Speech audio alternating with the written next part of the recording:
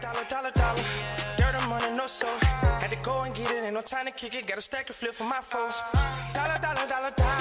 Please tell me you can hear me. Don't turn your back and don't neglect me. Just let me know if you need me. Dollar. Let me watch out for my partners. Keep my money long, get my team strong. Let me run away from my problems. Yup, what's good, original crew? It's your boy DJ New Kid, your girl. Cee Nicole. Back on the channel, man, with more Mr. Ballen. We got to request a video. It's top 3 scariest unwanted guests. Have you ever had an unwanted guest? Yep. Halloween Scare A Thon Part 5. This ain't Halloween, but you already know what time it is, man. But before we get into it, make sure you check out the links in the description box. Down below. You already know where to go if you want to first support. All you got to do is check out down below. Also, if you enjoyed today's video, what? Liking it with a thumbs up. Facts, man. You ready? I'm ready. Let's go. Let's see what this one is about, man. It's mine. Hands off the merchandise. It's all this mine. In today's top story, we're reminded why truth is often stranger than fiction. But before we get into today's stories, if you're a fan of the strange, dark, and mysterious delivered in story format, then you've come to the right channel because that's all we do, and we upload 3, 4, even 5 times every week. So if that's of interest to you, please offer the like button a beer and then give them an O'Doul's. Also, please subscribe to this channel and turn on all notifications so you don't miss any of our weekly uploads. All right, let's get into today's stories.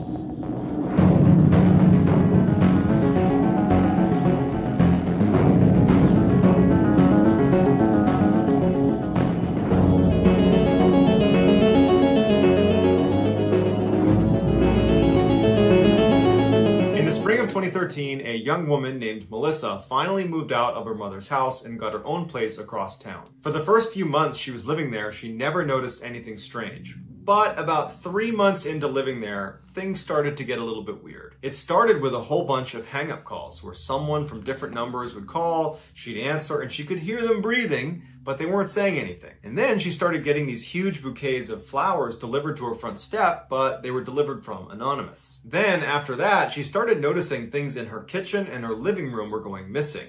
Things like plates, cups, drink coasters, salt shakers, forks and knives, little things, but since she lived alone and she was the only one moving these things, they really stood out. Melissa had this habit that every time she went to bed, she would unplug her TV. She had this irrational fear if she didn't do that, that it would spark a fire and her house would burn down in the middle of the night. So she was pretty obsessive compulsive about always making sure the TV was unplugged before she went upstairs to bed. And so one night, around the same time she's getting these hang-up calls and there's flowers being sent to her door and things are going missing, she unplugs her TV and she goes up to bed. The next morning she gets up and comes downstairs and the TV's plugged in again. She convinces herself that, well, she must have forgot to unplug the TV. As rare of an event as that is, it has to be what happened. And so that night she unplugs the TV and remembers looking directly at the plug, confirming that yes, I've unplugged the TV. And then she puts it down and looks again at the outlet. It's not plugged in. It's definitely not plugged in. And then she goes upstairs to bed. The next morning when she walks downstairs, she had the sense of dread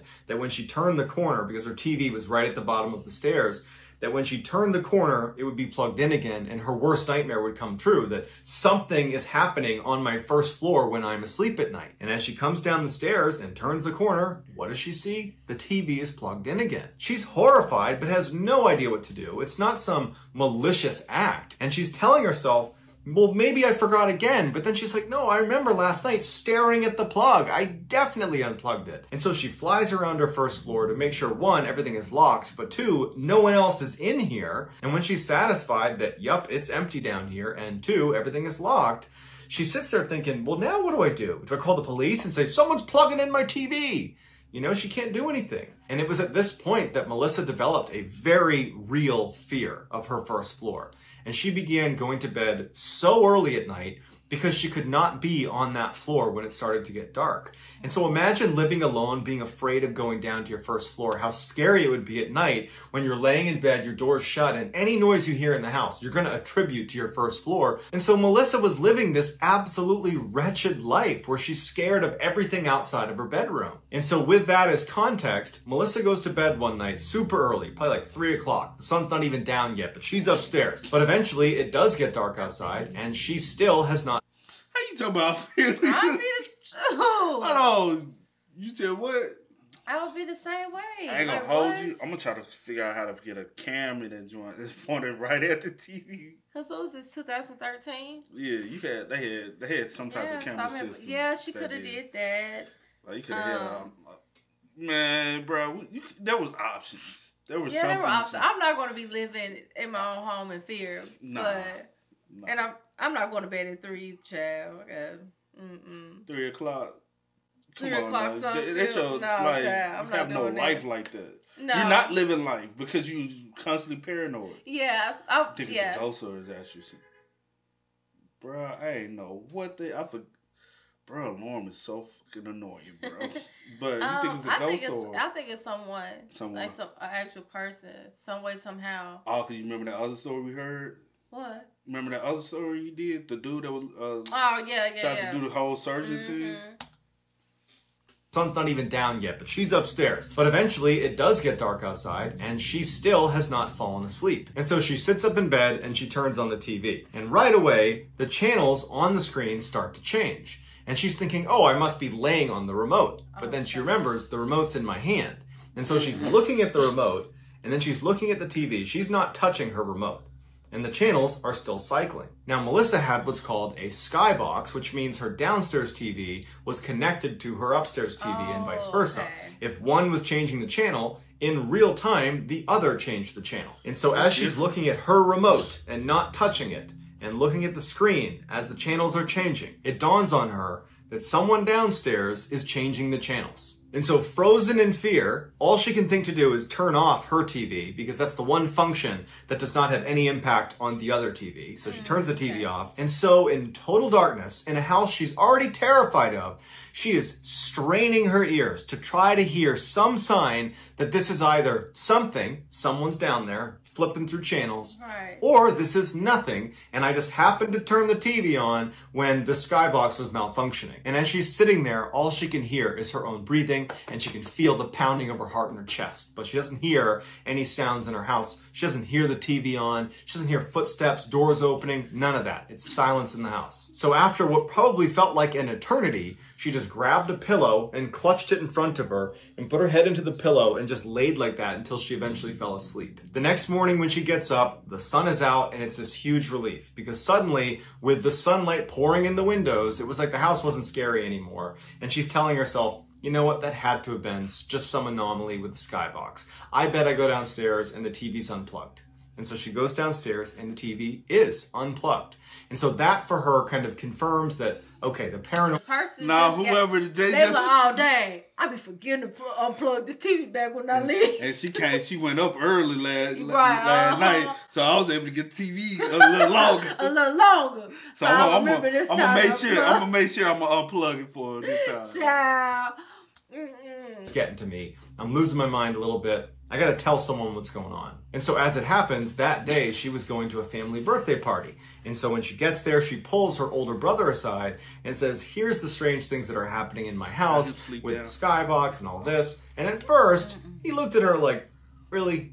This is what's going on? You're seeing ghosts in your house? But when she really focused on the specific things that were happening, like the plug going back into the wall 2 separate times, and then the skybox thing. So the TV is kind of wrapped up in the weirdness that's been happening in her house, and the missing items in her house. And so for the brother, it all kind of added up to, okay, this does seem a little bit weird. And he offered to live with her for a few days and just see it for himself. And as they're talking, their younger brother happens to walk by, overhears the conversation, and says, oh, I'll stay there too. For 4 days, the 2 brothers lived on the first floor of Melissa's house, and they don't see anything, they don't hear anything, it's completely ordinary. And Melissa at first was reassured, but then started to think, does that mean whoever's been doing this stuff is watching my house really closely and knows that I have, protection at my house right now and they're staying away? Does that mean I'm being watched really closely? And so finally, when her brothers are getting ready to leave after the 4th day, she was practically begging them to stay. She couldn't stand the idea of staying in this house. Her brothers reassured her that she had nothing to worry about, but if she experienced anything weird,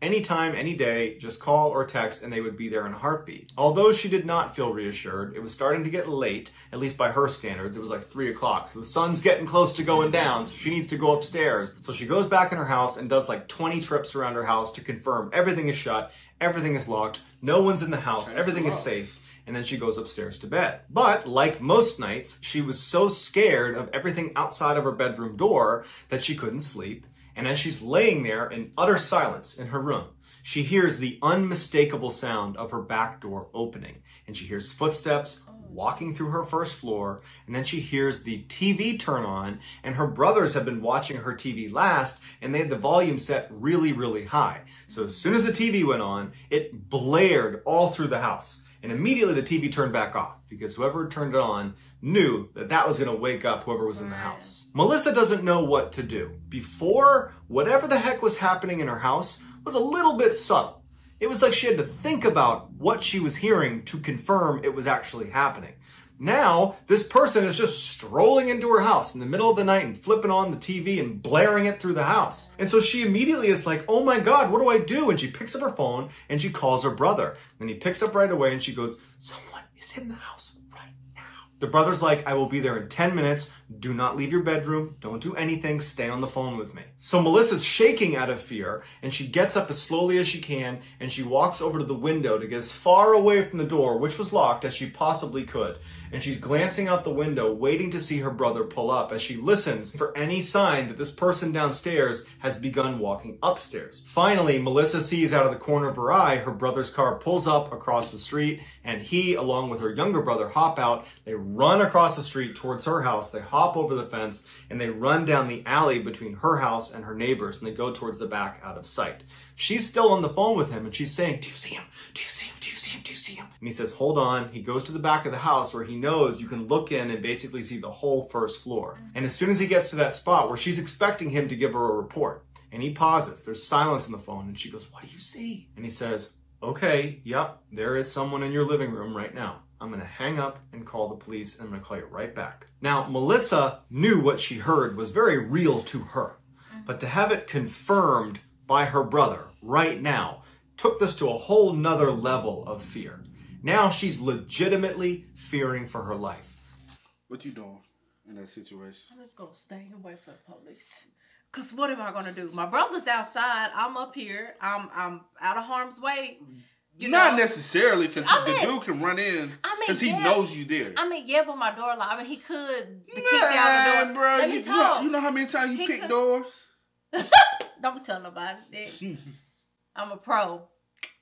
No, but no, he could kick down the door. But right now, I'm not here by myself. Like, I have the reassurance that my brothers are down here and they see what I hear and they're getting help. So hopefully he doesn't run upstairs. And my thing is, people do things out of like panic. Because I'm like, if he did want to hurt her, he would have been dead. Like, he could have, many nights ago. So I don't know who this person is. It's still weird to even just go in somebody's house. That's scary. And you ain't even... I would be scared. I would have to move. There's a person, an intruder in my house right now. Confirmed. They are right downstairs, and they've been coming into my house probably for weeks. And so her brother hangs up the phone and begins calling the police. Meanwhile, Melissa is just standing in this room, horrified, as she listens to a stranger walk around the first floor of her house. But because she was hearing the footsteps clearly downstairs, she decided she would just walk over to her door and look through the keyhole, which was oversized on her door. And if you looked through it and over to the left, you'd actually look downstairs to the first floor. You'd only see a sliver of the first floor. And so very carefully, she walks her way over to the door. And as she kneels down to look through the keyhole, her phone rings. It was in her pocket and it wasn't on silent. It was on loud, and it was her brother calling back. And she kind of fumbles for her phone. She drops it on the ground. It's still ringing, and she finally silences it. And then reflexively, she pokes her head back and looks through the keyhole, and standing at the bottom of the stairs looking up at her is a man with a hat pulled over his eyes who's clearly heard the sound, and he begins walking up the stairs. She's falling over backwards, screaming at the top of her lungs to get her brothers inside. She hears them come charging inside. She hears this epic struggle on the stairs, and she hears this person who's in her house, because it was a voice she didn't recognize, screaming, I'm sorry, I'm sorry, I'm sorry. And then it's quiet. And so she opens that door because she wants to help if she can. And she looks and she sees her brothers have this man pinned on the stairs. He's not moving. And she sees her younger brother is holding something. And he holds it up to her and he just shakes his head. And it's a frickin' knife. And then she puts it together that the stranger in her house was carrying this knife. And before she can even take that information in, the older brother takes the hat off of this guy, and it's their mother's ex-boyfriend from 10 years ago. The same one they all believed had an inappropriate attraction to Melissa. Wow. Police show up and take him away, and he quickly admitted to sneaking into her house for months. They don't know how he got in, and he would never tell them. But he admitted that, yep, I was breaking in almost every single night. But he never gave a good reason why. He just started doing it. Police cited mental illness as the likely culprit for why he was doing it, and the family believed this could be something more sinister, but either way, he was given 3 years in jail, and the family, once again, cut all ties with him. He only got 3 years, bro, but technically, he couldn't get more because he hasn't technically done anything. And that was my thing. Like, out of panic-wise, like, oh my gosh, like, now I gotta do what I have to do. What were you gonna go up there and take her out? What was you gonna do if her brothers weren't there? Mm-hmm. You know what I'm saying? But maybe, cause then I'm thinking, well, maybe he wouldn't have never went upstairs if he didn't hear anything up there. But you know she's up there. You know she's home. You know what I'm saying? But you just heard her phone ring, so you was like, I just don't know, cause like that you was like, oh, so I know she's up, so I know she hears me. Yeah. You know what I'm saying? Or the TV has woken her. Something, yeah. So I know she's up now, so she knows something is going on. I don't wake her up. Yeah, that is scary, baby.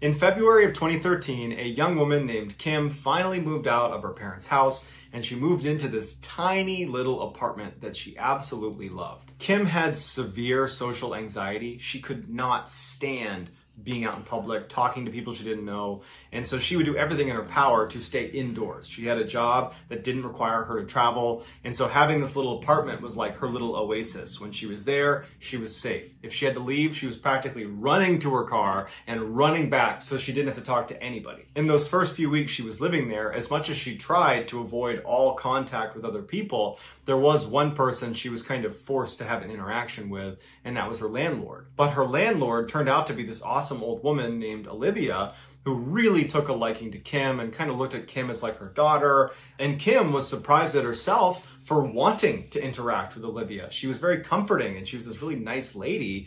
And so even though they didn't actually interact that much, they developed this relationship where Olivia liked to make food, and she'd come over to Kim's door and she'd knock and she'd leave it outside of her door, and she didn't expect Kim to come out and talk to her. She knew Kim was uncomfortable being out in public, and so she didn't push her to do that. Instead, she just expected her to eat some nice food, and whenever Kim was done eating, to put her dishes back outside the door, and Olivia would take it up and she would go clean it, and that was that. And so Kim really grew to love Olivia and was very happy to have her there. It was like she made her feel safe. 2 months after moving into this tiny little new apartment, Kim started taking a new medication for her anxiety. Now, historically, she had taken a whole bunch of different medications and knew when you start a new one, it's not uncommon to have a whole bunch of side effects that you're just not used to, and they're kind of awful, and you need some time to get used to them. So at the same time she's taking this new medication, she starts to notice that she's forgetting things. Things in her apartment are being put in places she does not remember putting them. And things are going missing and she can't remember where she put them.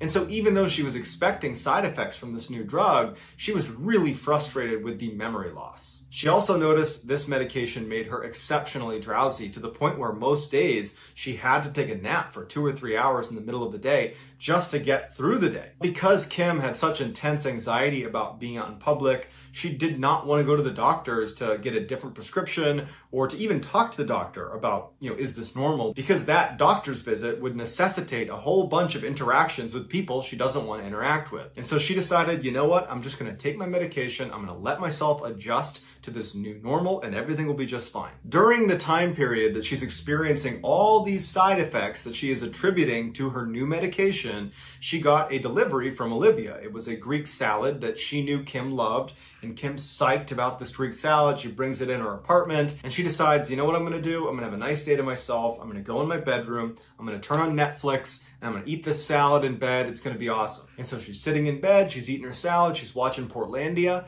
and then she falls asleep right in the middle. Like as she's eating her salad, she's falling asleep. She's so tired. When she woke up, she's like, wow, I've never fallen asleep that hard and that fast before. And she's literally still got the fork in her hand again from eating her salad.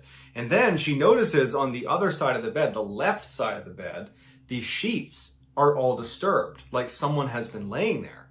And Kim always sleeps on the right side of the bed. It was almost like a compulsion for Kim that she could never sleep on the left side, like it was bad luck. And she reaches her hand out and she feels that side of the bed where it's been disturbed and it's still warm. And so she quickly thinks to herself, well, I guess I must have rolled over and laid on that side of the bed and then rolled back to this side, just miraculously right back in the same position I was in with the salad fork still in hand.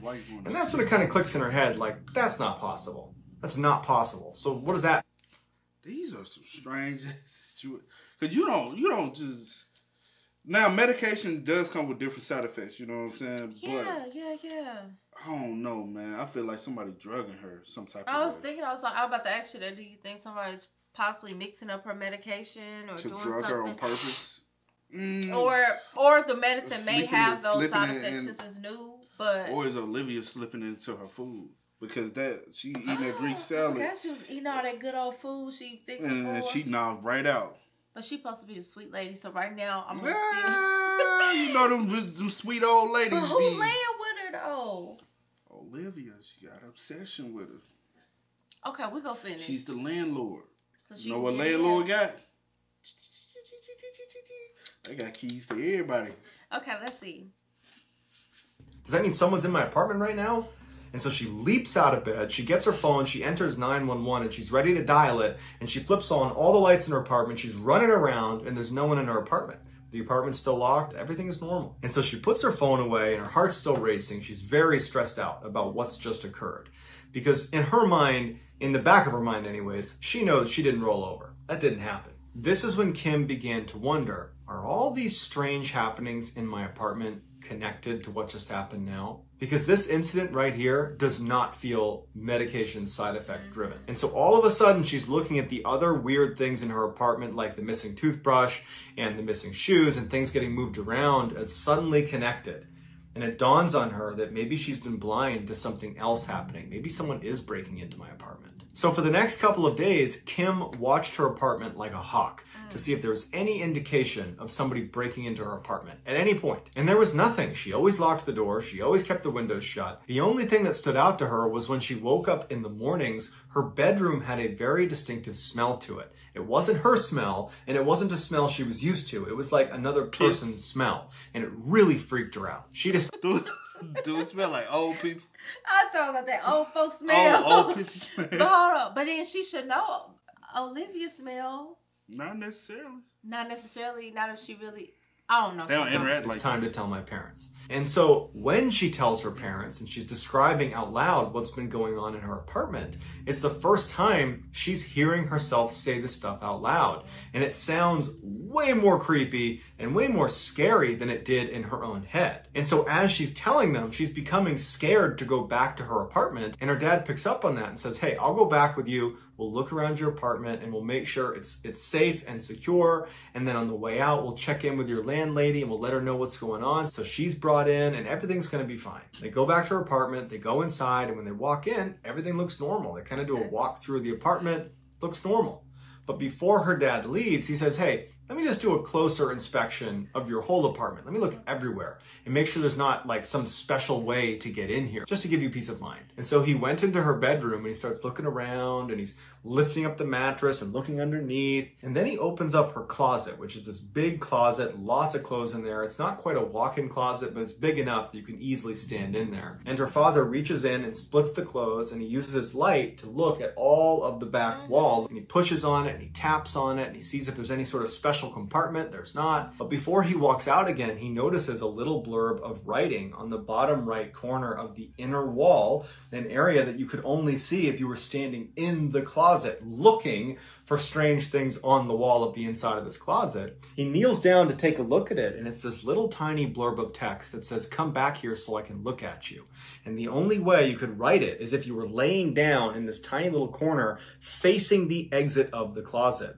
And that's when her father looks at the bottom of the closet and one of the slats on the closet door was missing. And so in theory, if you were someone that was writing this message, you'd be laying down where your eyes would be looking through that slat right at her bed. Her father put it together and he stood up. He walked out to his daughter and he said, come over here. He showed her what's in her closet and he said, did you write that? And she goes, no. And he goes, all right, it's time to leave. They walk outside, they go to his truck, and he calls the police and he says, someone's breaking into my daughter's apartment. Police show up and using CCTV footage, they capture a grown man regularly going into Kim's apartment in the middle of the night, and he clearly has a key. It would turn out to be Olivia's grown adult son named Henry, who lived with her, who apparently, as soon as he saw Kim for the first time, he fell madly in love with her and became very obsessed with her, and he developed this fake relationship in his mind where he believed he and Kim were dating, even though Kim didn't even know Henry existed. She didn't even know he was living with Olivia. She had never seen him before. During questioning, Henry said what he did is he got sleeping pills and he ground them up, and anytime his mother was delivering food to Kim, which she loved to do, and she was always excited about it, so she was talking about it so he would know it was happening, he would put sleeping pills in her food, he would mix it in, and then he knew as soon as it was delivered, she would be asleep, and he would use his mother's spare key to go into the apartment, and what he said he did is he never touched her. He never laid a hand on Kim. Instead, he laid next to her in bed or watched her from inside the closet. So for the 4 months that Kim lived in this apartment, where she believed every time she came inside and shut the doors that she was kind of away from society, she could just be alone in her bubble, well, in reality, there was some psychopath just a few feet away from her almost the entire time. When Olivia found out about all of this, she made a point to tell Kim she had nothing to do with it and she was terribly sorry, but their friendship ended. That is crazy. That's crazy and creepy all in one. And I knew it was something being put into the food. Because I was like, yes, like, to change her medication. I was like, her medication, like, right off, you know, Rip was not going to make her, like, just... It could. I mean, it could, but you're not remembering things. Things are out of place. Like, things are missing. Like, you are not... Deep sleep. You know what I'm saying? You just automatically, like, just like that, out like a light. When he said the grease salad, and she...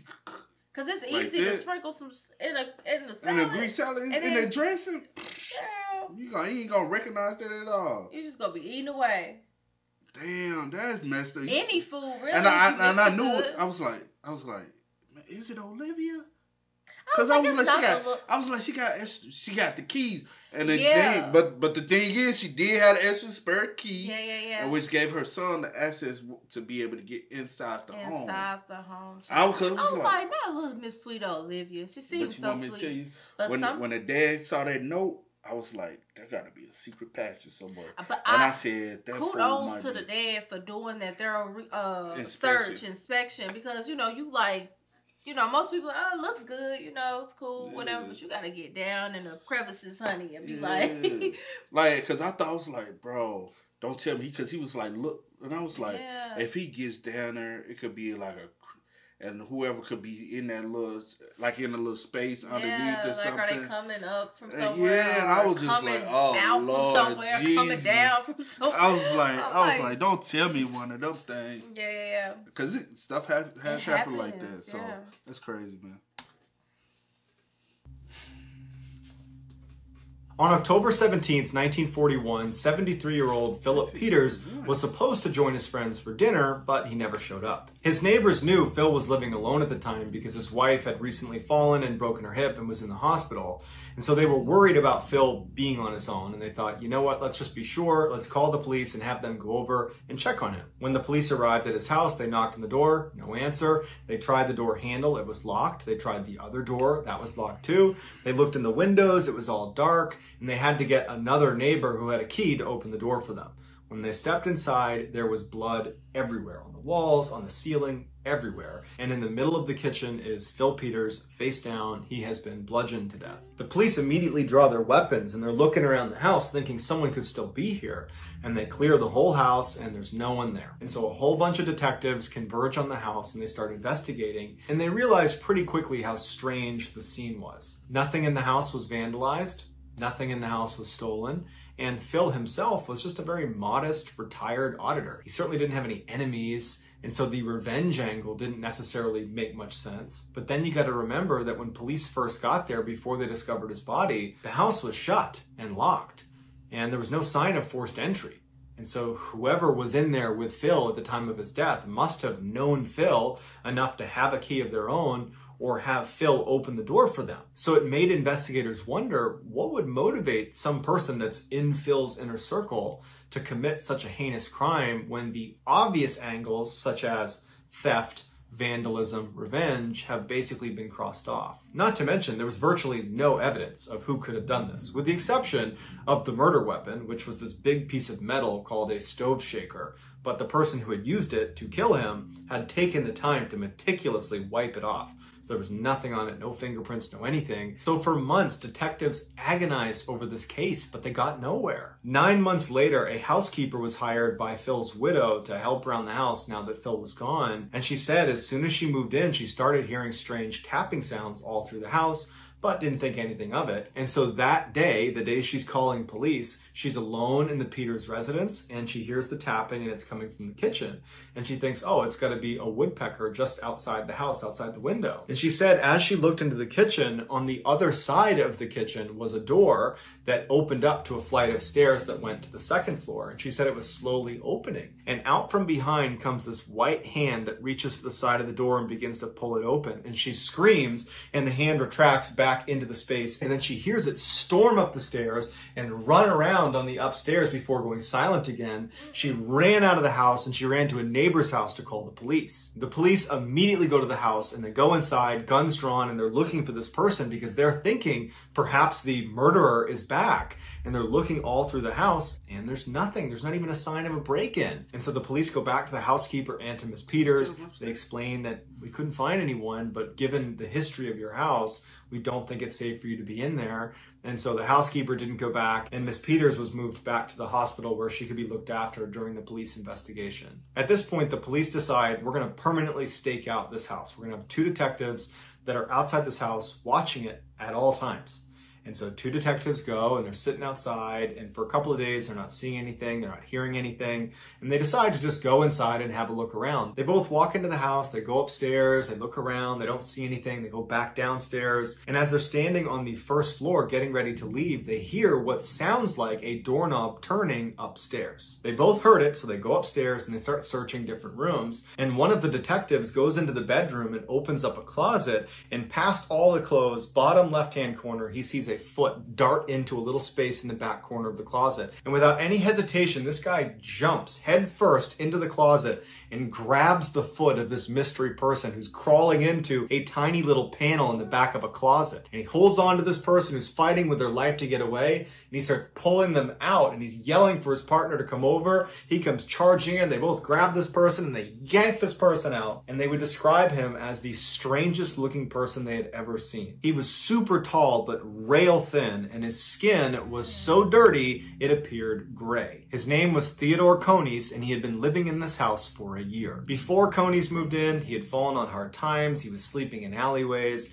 and as it started to get colder in September of 1941, he decided he would approach his longtime friend, Phil Peters, and he would ask him for some money and maybe an opportunity to crash at his house for a couple of days.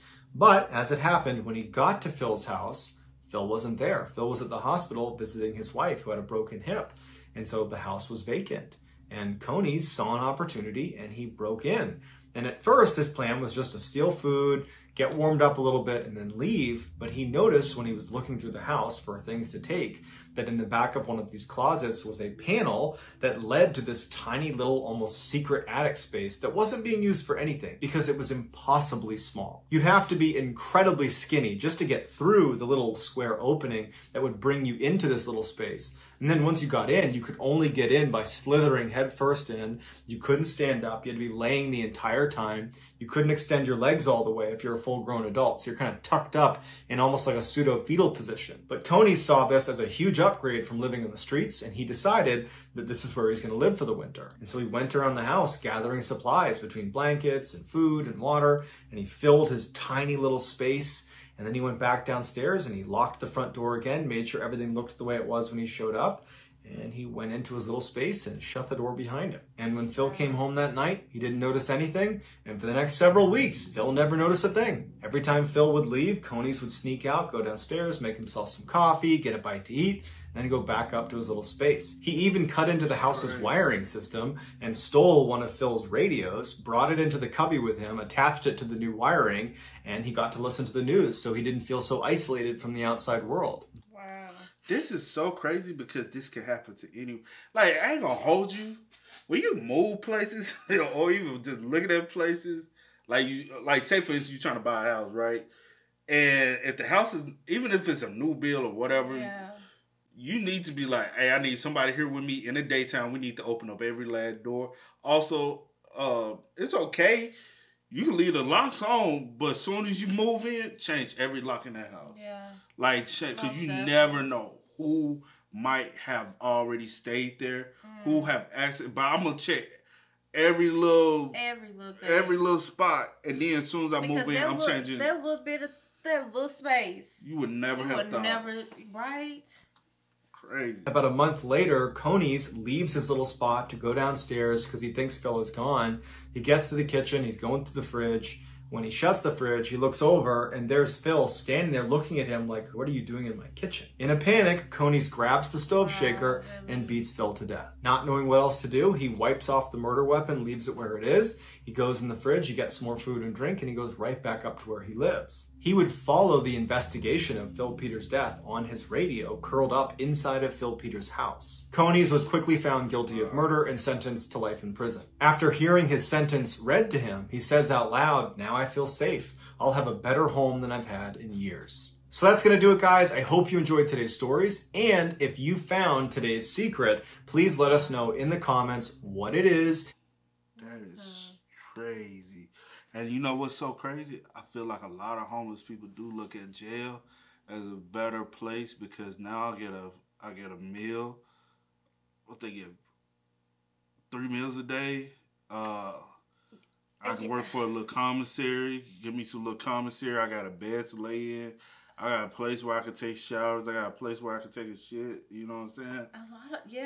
A lot of people think like that. Yeah, a lot of people like. I say that all the time. Even in the conversation me and my mom had sometimes, like, I think some people, reason why they constantly keep going back to prison is because it's easier to be in there than it is easier to be out.